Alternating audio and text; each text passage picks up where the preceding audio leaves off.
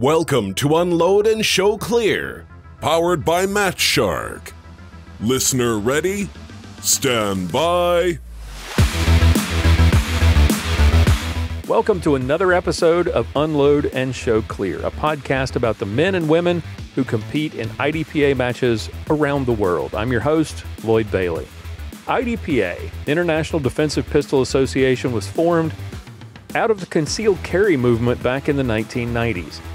Based on the founders' desire for a sport based on real-world defensive skills and not just fancy equipment. IDPA matches are a series of stages that are based on realistic defensive scenarios, and they'll test the shooter's skills in gun handling, accuracy, speed, and problem solving. Men and women from around the world compete every week in IDPA matches, and here at Unload and Show Clear, we introduce you to those people. We talk one-on-one, people, not politics. These are not professional athletes. They're everyday men and women, your neighbors, your coworkers, public servants, your kids' teachers, and you're going to meet one of those great people today. And for 2020, Unload and Show Clear is powered by Match Shark. If you watch videos from last year's IDPA World Championship 2019, you will see that shooters had to deal with the discomfort of shooting in sometimes heavy rain. If you were at that match, or if you were with me at the 2019 Arkansas State match, you know how much fun it can be to shoot in the rain, especially heavy rain.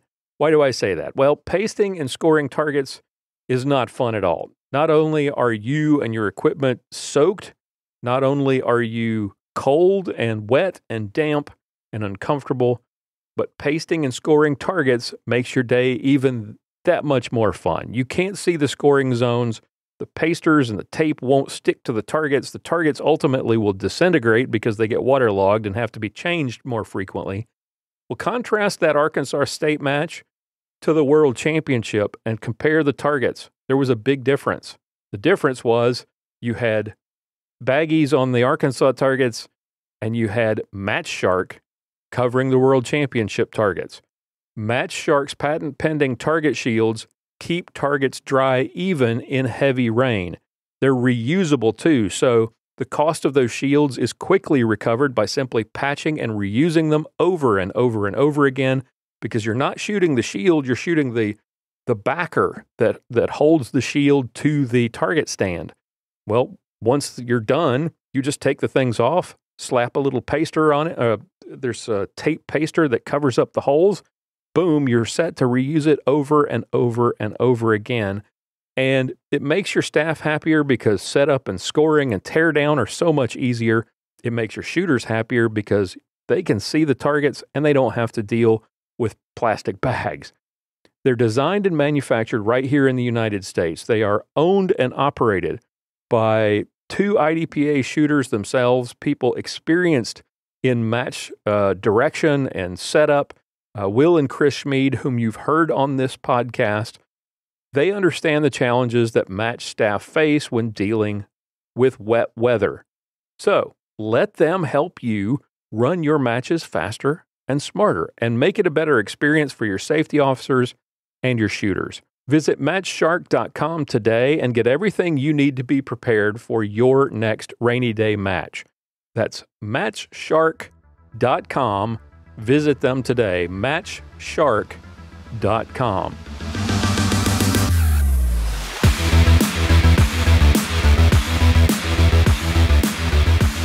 Our special guest today is Steve Prater from Mineola, Texas. Steve, welcome to the show. It's great to finally have you here.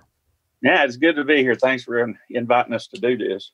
Well, tell us a little about yourself. And you were mentioned quite a bit. Had a little shout out in our interview with Samuel Chambers at our last show. Tell us a little bit about yourself and what you do for a living there in Mineola. Right now, I am a stay-at-home father. It's been a weird trail getting here. I have 4 children. I have 3 boys and a younger daughter. My oldest son, Jackson, has shot IDPA for a few years, and he is now married and works for Dallas Police Department.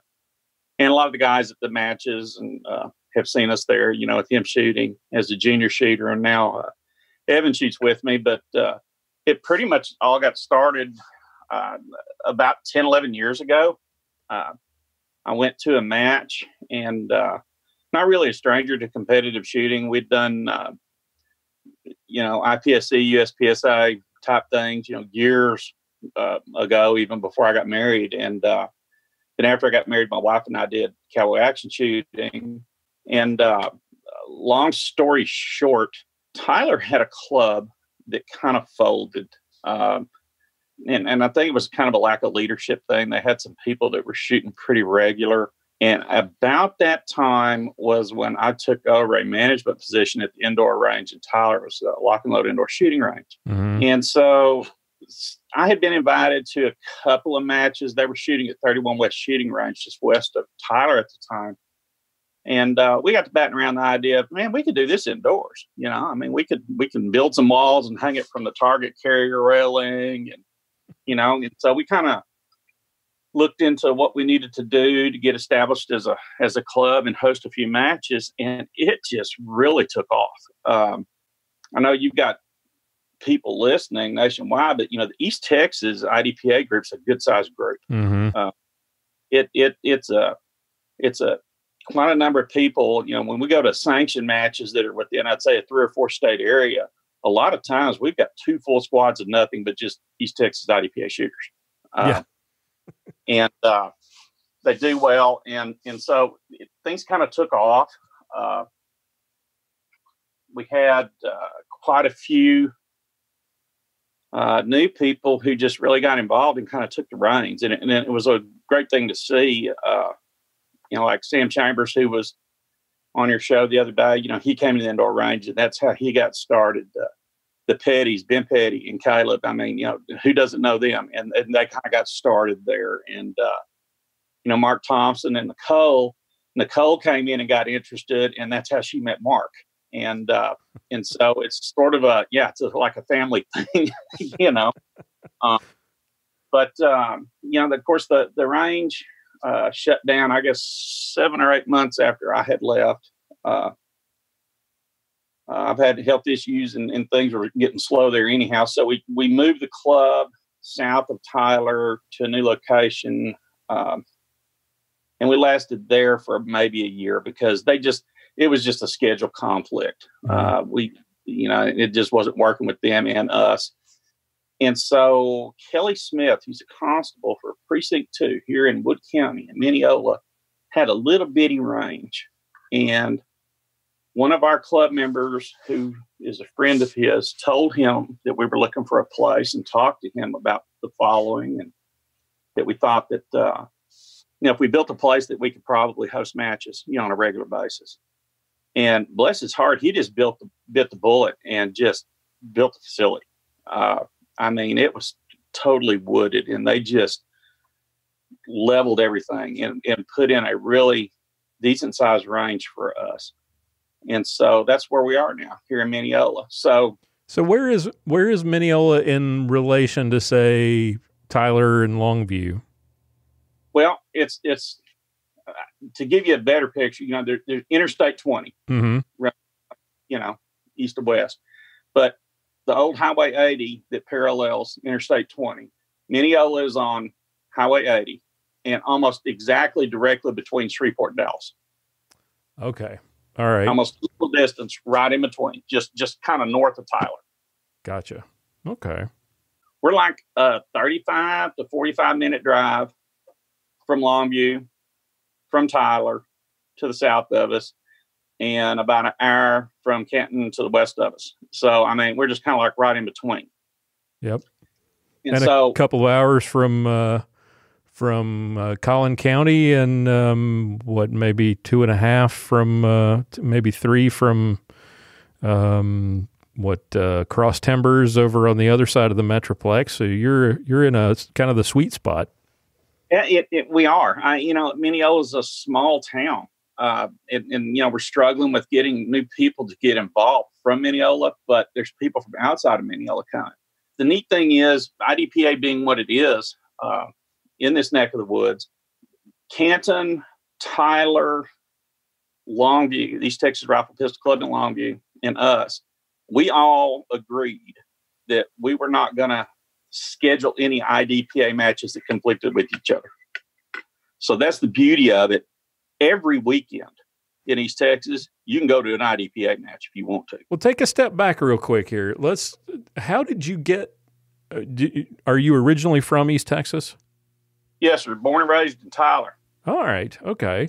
So, where was the introduction to guns? Was it as a kid growing up, or was it, I know I ask this question every time because it's always interesting to hear how people or get involved with guns and how that transition from firearms to competitive shooting, how that happens. So how did it happen for you? Man, I got to tell you, my dad was a riflery instructor in the National Guard. And so when he got out, and when I was young, I had this interest in guns. He had nothing to do with it. He was sick of it. I mean, his memories were not that great, you know. And so when I was like 13, 14, he bought me a beautiful pigeon grade 870 12 gauge. It was wonderful. And once or twice a year, we would go visit my mother's uncle. They had this farm out near Hamilton. And here's a box of shells, here's a shotgun, go, you know. And it's, that was kind of it. But to be honest with you, down inside of me, I've always just been a pistolero. I love handguns. I'm just fascinated with handguns. And my dad wouldn't have nothing to do with handguns. It just wasn't happening.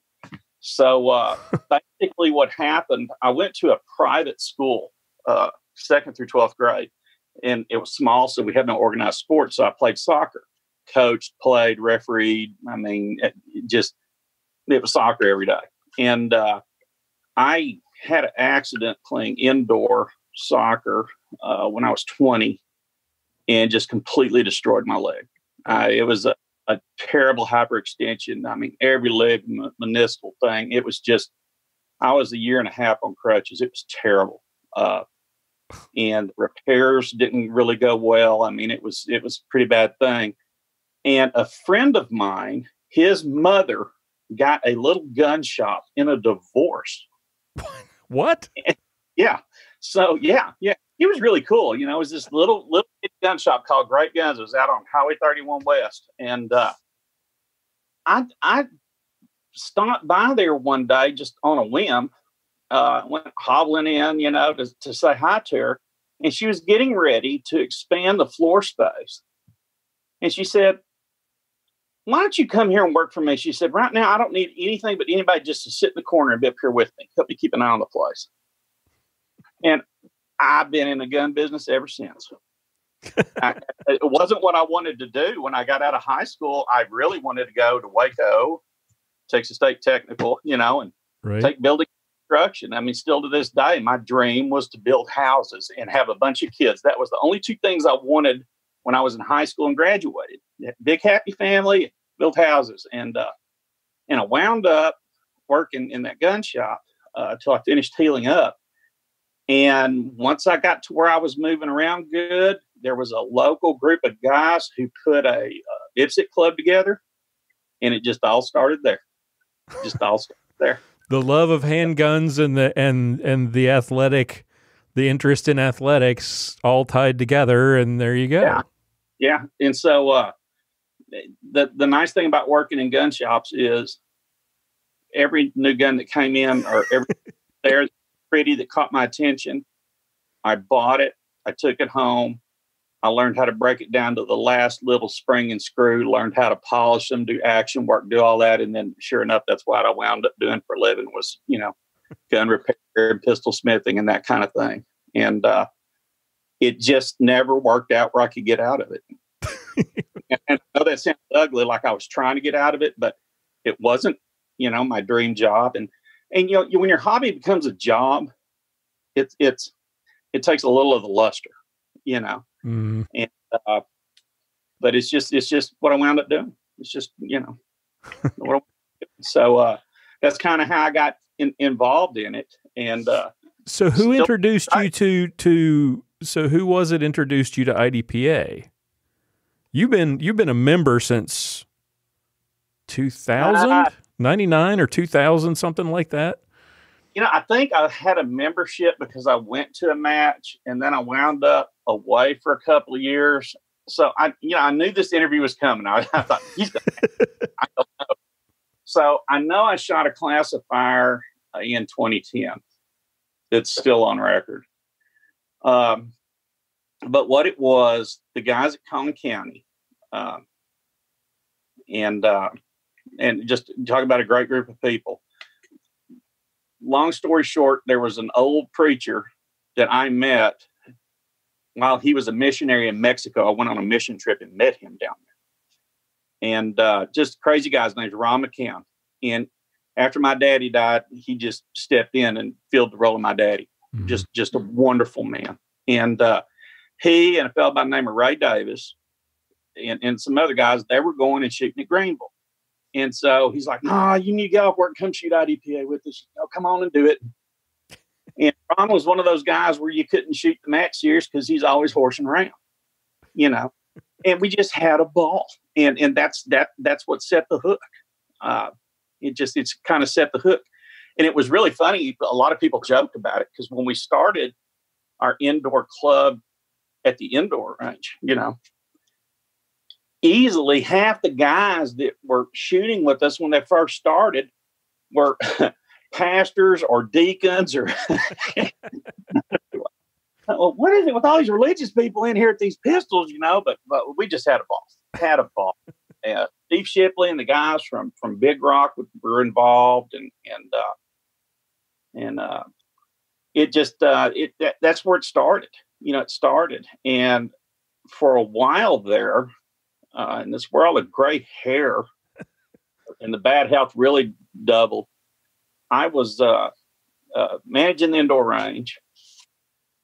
We were doing the club thing there, and I was pastoring a church and trying to take care of my mother here because it was ill. And boy, we just had a lot on our plate there, for a while. Mm-hmm. But the IDPA thing, really, we got kind of more serious about it. After about 5 or 6 years at the church I was at, I left. And it gave me more time with my family. And just to be honest with you, I was working so much and was so tied up with the church outside of work that I really wasn't spending time with my kids like I needed to be. Mm. And IDPA was one of the most wonderful things that could have happened to me then, because I had time on weekends. I said, Jackson, why don't we go to a sanctioned match? So for the first couple of years when he was really young, that we went to sanctioned matches, we made family trips out of it. And we'd get a hotel room and we'd get suites, because there's a bunch of us. We'd get double beds and hide sofas, try to find a hotel at the indoor pool. And Jackson and I would get up and we'd go to the match. And my wife, Erica, she'd stay back at the hotel with the rest of the kids, and they'd stay at the hotel and swim in the pool, and we'd make a family outing of it. And we did that for, a couple of years, 2-3 years. And then we figured out that, well, we weren't really shooting as well as we could have been because we were worn out before the match from, the trip and the caravan and the family and all that. And so then Jackson and I started just kind of traveling, on our own then. But IDPA has been a big thing for our family. It really has. It was wonderful for Jackson. It's been good for Evan. And, like I said, when we first got started, we were going to Greenville. And the guy there named Cody Ray. Yep. And I tell you, you talk about just a template for how to do it. It was there. And a lot of the guys that are managing clubs now and trying to host matches and organize and just that whole servant leadership thing. Mm-hmm. They pick up so much from him because they've been to matches that he runs and had run. And Brian Early was real influential in hosting matches and creating venues. And to me, that's kind of what I do now. I mean, I've had health complications from surgeries and things. And I signed the boys up today for Texas State. I'm not going to be able to shoot it, but I'm going to go. when I get back, I'm going to have ideas for stages, and we're going to do them here in Mineola. And I'm going to try to create a venue for the people here, my friends, my church, right, and for my friends and my son. So that's kind of the way I approach it. So how did you end up in charge of? I met you at Lock and Load. You guys, I remember. I needed a classifier. My son and I needed a classifier. I swear, I think it was for a match that Brian was putting on over at Cross Timbers. Bug match. It was the bug match, I believe. Yeah. It was like October, November, I think. Yep. And I'd never shot CCP. CCP was new. Yeah. And we both needed classifiers. So we came out there, or I contacted you, and you said, you know what? We'll just move our classifier up and we'll do it this weekend. You guys come on out. And you guys, it was just a fantastic bunch. I had such a great time. Got to meet you, got to meet Jackson, and all the rest there. How did you get involved with what was the inspiration for starting a club, and how did you end up running it there at Lock and Load? It's going to sound selfish and ugly, but it had so much to do with Jackson. I mean, it really did for me. I had gone to some matches, and please understand, I'm not trying to speak ill of the other sports, because I've done the other sports and I still do the other sports. But at that time, my experience with USPSA was really this alpha male gung-ho type thing. IDPA at the time was more laid back, 18 round maximum course of fire, basic equipment. You are responsible for making sure you're shooting from a position of cover. Remember how it used to be. Mm-hmm. And boy, do I ever. Yeah, but because of the people who were involved at the time and the way they made me feel. And here I have a son who at this time, he wasn't quite 12. He was almost there. He was, I started him at a 10 and a half, I think. And I thought, if we do a club at the indoor range, well, it doesn't matter how old he is, he can shoot. And he's going to be up here with this great group of guys that I've been with. He's going to learn something that's really unique, and that will help with his self-esteem more than anything I can think of. And I just got to be honest with you, that was why. And it was something I could do, and it would be fun and different at the range. I couldn't see where there was any loss in any of it. It was just a win-win every direction I looked. Right.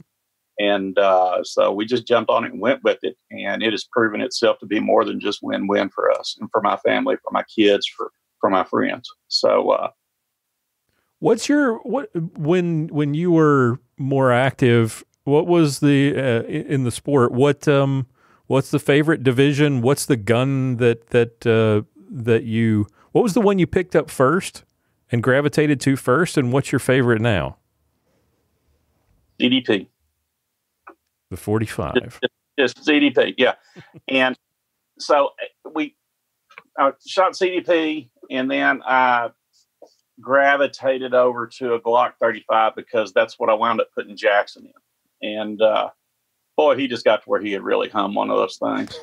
And then I went back to the revolver because I've always just been a wheel gun guy. So I was going to ask you about that. Yeah, for about 2 or 3 years, I shot a wheel gun. And then I gravitated back to CDP, and I just find myself staying there. And, it's really weird. It's like out of the countless custom 1911s I've built for customers and for myself, and as much as I love them and get chapped looking at stupid posts about them,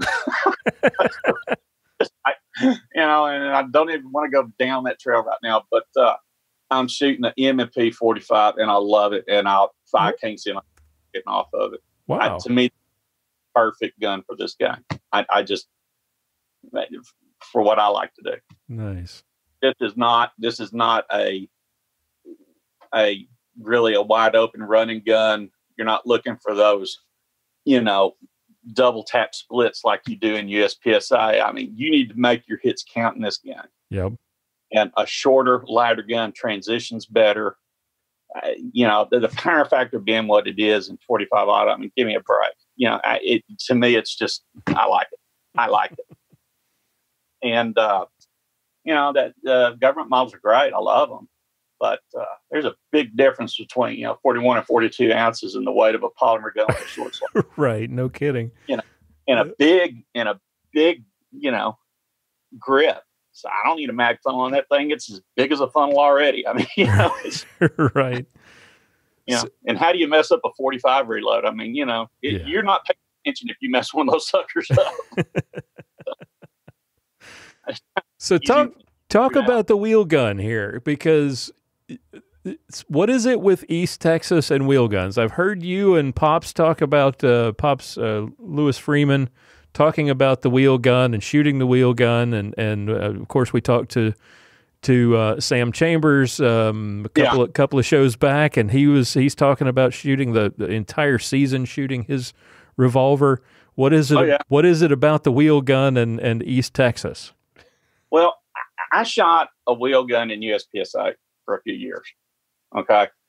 And right after I got married, I shot one because it was all I could afford. Kind of what I had, and just buy a lot of speed loaders, But I like a revolver for IDPA because of the simplicity of it. And it tickles me. And here it's just going to be like a thread where everybody argues, but here it goes. And I'm saying I shot it for years, okay, and even before. It spots you a little bit more time on the reload. Usually the make it or break it is with revolver is the reload, okay, and the accuracy. It is not the capacity. I don't care what anybody says. You are not required to shoot more than 18 rounds on a course of fire. Right. If you hit what you're aiming at, you're fine. And it's that simple. And I get tickled when people are like, it's just such a disadvantage. It ain't a disadvantage if you can reload the thing decent. If you can run it. Yeah. Exactly. Now, can I run it like Jerry Mikulik? Nope. Can anybody else? Nope. But it doesn't matter. It's still fun. I shot, back when they had the big classifier, I almost hit expert. First rattle off the bat, the first one I shot. And I was shooting good then. And then I started just, having health issues and taking pills, which made me fatter. And I don't know. So now, since I don't have wheels, I just go slow and I try to hit the zero, And I've actually gotten better at that because I don't have any wheels, But right. Do you think that the reason or part of the decline in the interest in shooting the revolver is people will try it and then they'll see their scores, and for some reason they still want to, because everyone keeps talking about the overall, even though there is no overall in IDPA. And, and they sit there and compare their score, their times to guys shooting semi-autos, and they get despondent about it. Yeah, and that's the issue. I mean, now I think we're kind of the exception to the rule in East Texas because we have, and not as much now as we used to, but we have a lot of people that go to sanction matches. Okay, but a lot of people don't. A lot of people just shoot that club match, or that's kind of where their focus is. And I can't tell you how many guys, and they'll say they didn't, but I know they do because I've seen it. Okay. They went to PCC so they could be at the top of the list. And now they got Carry Optic and they got, CCP, and they've added a lot of divisions. So I think it's more along the lines of, here's something new that's a little more modern. Let me try that, and there are advantages, but so you kind of forget that you're shooting against other people in your division. Right. And since the other is such a draw, those divisions don't have a lot of competitors in them. Hey, before we wrap up, share with us a memory of your days from one of your trips with Jackson to a sanctioned match out of town. Now, I got to tell this one, and it's majorly embarrassing. Our first sanctioned match, Cross Timbers was hosting. It was in Conroe. Everybody's like, "Oh, you and Jack need to go to the sanctioned match." So, okay, so I get to looking, and dummy me didn't realize that it wasn't at Cross Timbers. It was at the range in Conroe, but being hosted by Cross Timbers. So we weren't anywhere near the range at the hotel we went to. Then we got there, and this windstorm came up, and it was like we were in Afghanistan, man. I mean, there's dust and sand and stuff blowing all over the place. And by the time they got the awards handed out and all the freebie stuff, it was like 8:30, 9 at night. And I got back, and I remember Erica looking at me. She said, "Did y'all have fun?" First thing out was we had a blast. Hey, honestly, as embarrassing as it is, and that's what I mean, that's IDPA, brother. I love this game. I love this sport. I love what it offers, the people you meet, the benefits. How do you lose playing this game or being involved in helping and organizing or doing something? It's not, to us, it's not a sport. It's a way of life. Yeah. And the joy of being able to do it with your kids is makes it all that much more special. And there's not, there's a good number of junior shooters, but there's not a whole lot. And when I stop and think about it, how many people treated Jackson like he was their toy, I probably the most encouragement. And I don't even know that the guy knew he did it. I sent him a mushy text one night when I was about 3 shades into my meds too deep. But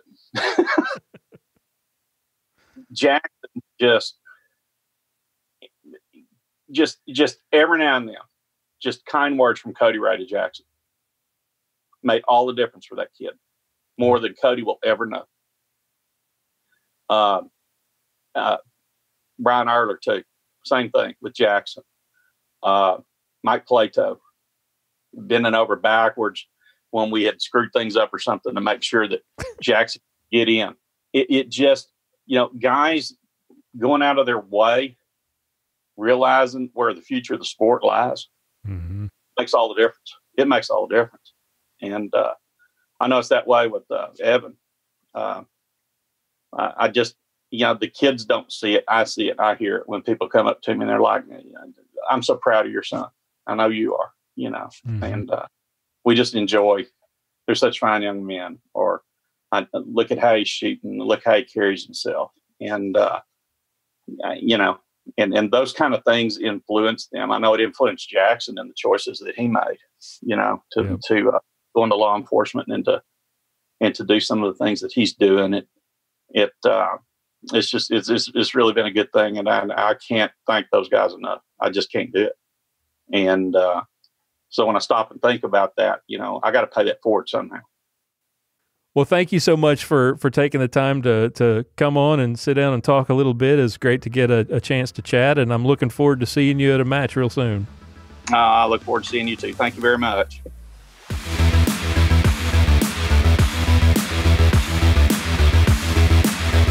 All right, that's all the time we have for today. Thank you so much for listening. Thank you for your support. Thank you to our guest for coming on the show. And thank you to our awesome sponsor, Match Shark, for making this entire season possible.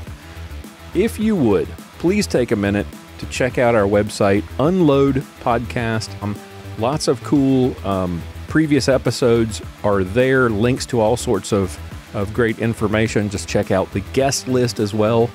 Join the Facebook group too if you want to connect with other fans and get updates on the latest news. You can find that at unloadpodcast.com/Facebook. Check out our YouTube channel We've got a lot of cool videos there at unloadpodcast.com/YouTube. And if you'd like to support the show personally, consider becoming a patron, just $1 a month at patreon.com/unload. And for your support, I'll send you out a sticker and you'll have my undying gratitude for your help. If you or someone you know would make an interesting guest for a future episode, you can contact me at unloadpodcast.com. Just go to the contact button in the menu at the top of the page and send me a message. Or you can send me an email at Lloyd, Lloyd, at unloadpodcast.com. Tune in again next Thursday for another episode of Unload and Show Clear, powered by Match Shark. We are a proud member of the Self-Defense Radio Network. Be sure to check out all of the other pro-freedom podcasts at selfdefenseradio.net.